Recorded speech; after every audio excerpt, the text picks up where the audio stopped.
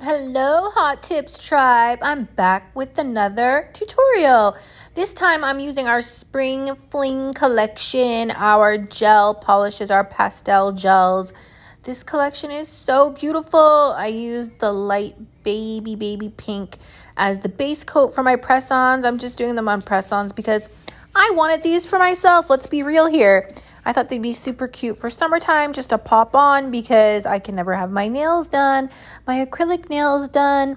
So all I've done is just taken a little dot from each different color other than the pink and put it on a tile with some tin foil covering it, along with some silver from our metallic, our 12-piece precision gel metallic line art set. So now I'm just going in with some blooming gel. I don't even know what brand this is. I've had these bottles forever. And I'm just putting on a thin coat. When you're doing when you use blooming gel, the marbling turns out more kind of like watercolor. It reminds me more of like watercolor painting. When you use just regular top coat to do your marbling, I find it looks more like that marble effect, if that makes sense. Like with the blooming gel, it spreads more. Also, I didn't mix up my colors on my palette. I just take a little tiny scoop of whichever colors I want to use and then just kind of brush it down the nail like in a squiggly line. But you'll see, like, you have to give it a second because it's gonna, like, it takes a second to bloom, you know? That's what the blooming gel is for. So I find it like when you're doing it this method, it just looks better when you just pick up little bits of color at a time and then put it across the nail like in the design that you want it to be in. But you'll see it kind of start to like bloom out. These are obviously very light colors. If you use brighter colors, then you'd be able to see it a little bit better. But I wanted a nice, cute, pastel-y kind of almost tie-dye looking set. These look so beautiful. When you're tanned, these colors look so nice against your skin tone. And this is like literally foolproof. I mean, you do not have to be an artist. You don't have to be, you know, an experienced, advanced nail artist to do this. All you're doing is just picking up little tiny bits of the colors that you want and literally just making little squiggly lines across the nail in any direction you want. And then, like I said, give it a chance to bloom. That's why I painted all of the press-on nails with blooming gel first. And I had them all ready. But like I said, remember, put a very, like almost not, like the coat that I put over top of that was basically non-existent. And you can see how much it's spreading. So you got to work pretty fast. I mean, I was trying to work as fast as I could, but it's hard. You're trying to work fast, but you're also trying to make the nails look good. And like, you can always go back in, like you'll see me go back in with like, I'll pick up blue next. Like you don't necessarily have to pick up all the colors at the same time. You also want to make sure that, you know, you're not mixing the colors around too much because then they'll all mix together and you won't be able to see like a separation in the colors. But now can you see on the thumb how it's like blooming, you know what I mean? And you kind of lose that marble effect. Maybe if you use darker colors, I'm sure you'd see it better.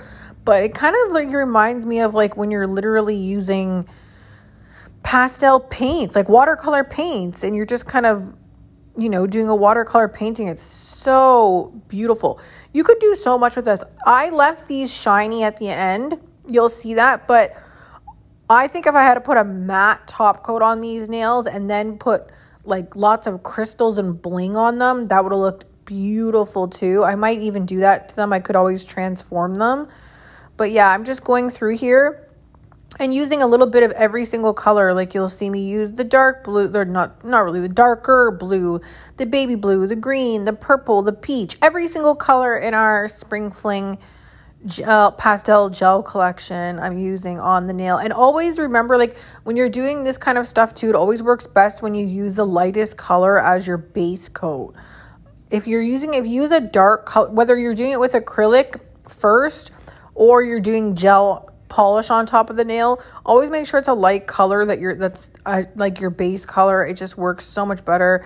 It makes the colors on top that you're doing with the marbling show up so much better. This is so fun to do. I love doing this because you can't mess it up. Like you really can't mess it up. And the brush that I'm using is like an old acrylic 3D flower brush. It's not even for gel polish at all. Tell me how I could not find a gel brush anywhere.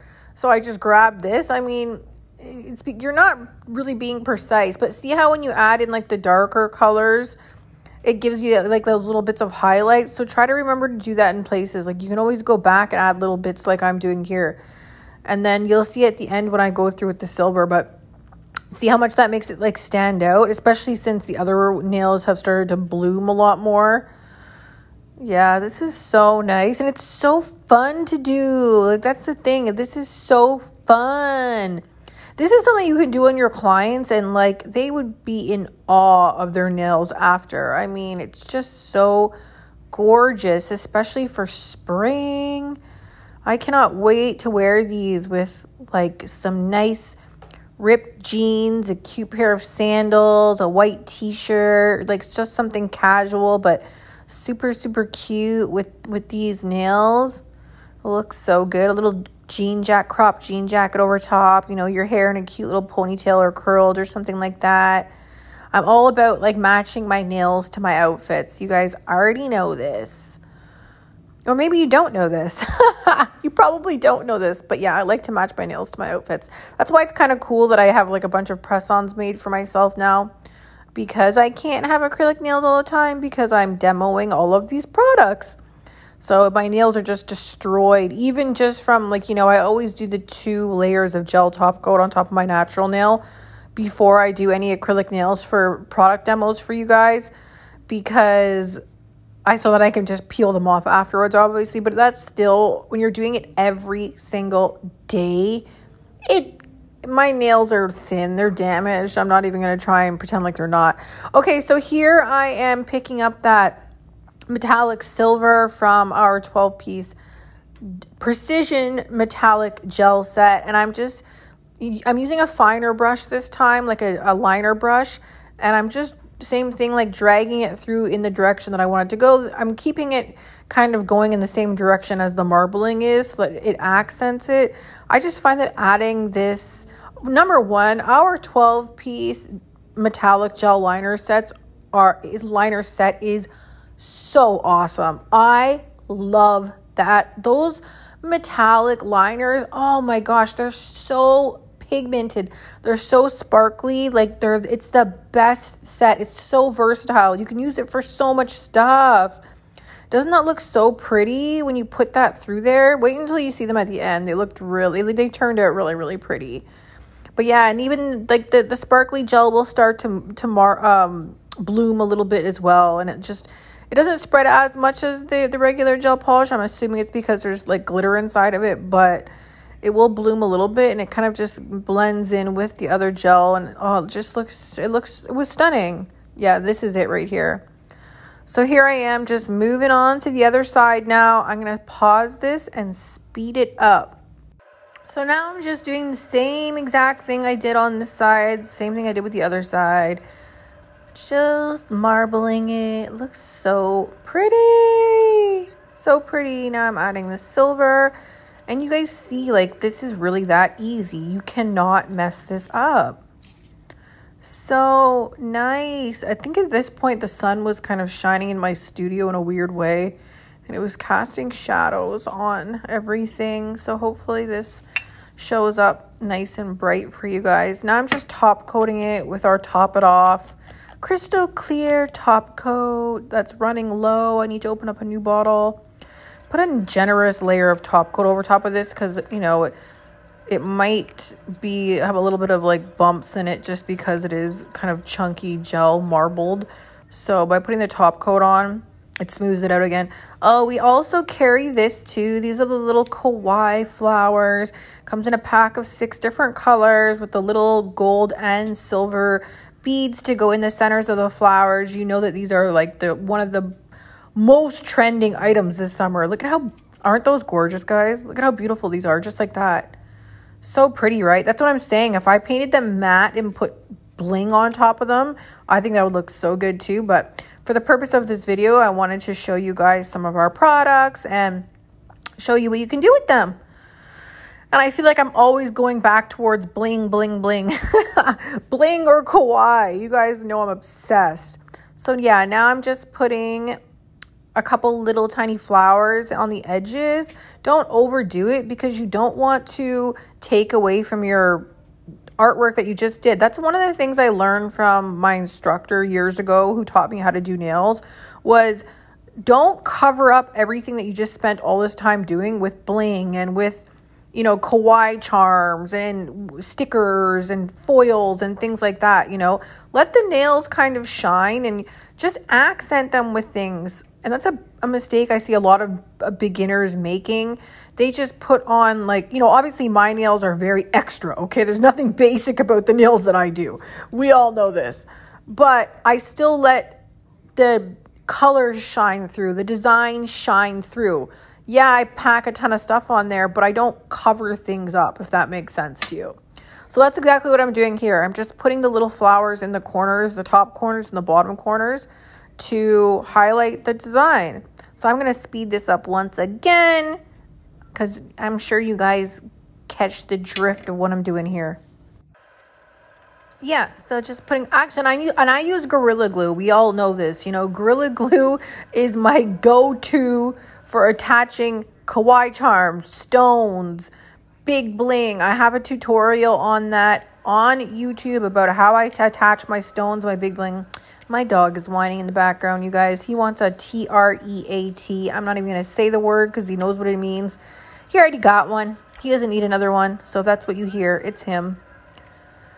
But yeah, so now I'm just putting those little tiny stones in the middle of those, not little tiny stones, those little tiny circles, those little metal circles.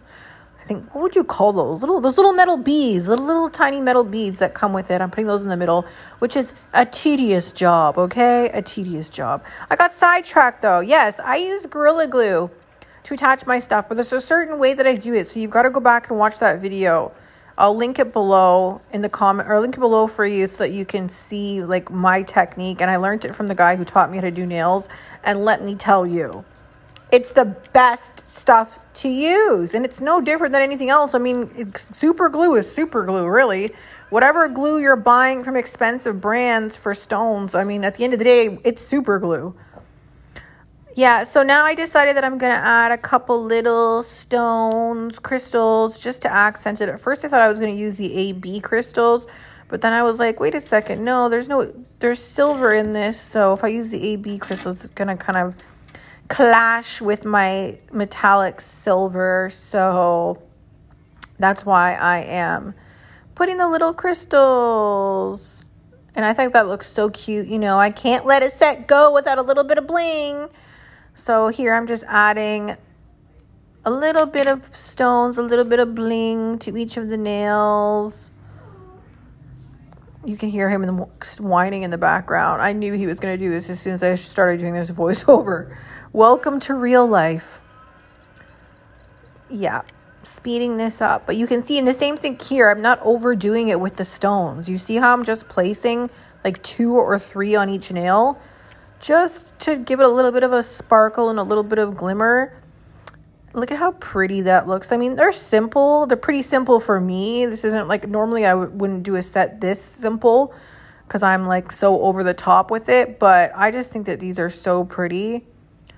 They turned out so gorgeous for summer. Like I said, imagine being nice and tanned and having like a cute little summer dress on or a cute little summer outfit, like a little yellow dress or like a little denim outfit, anything. These nails would just look so pretty with it for the summertime. So yeah, just adding more stones here. Speed this up again.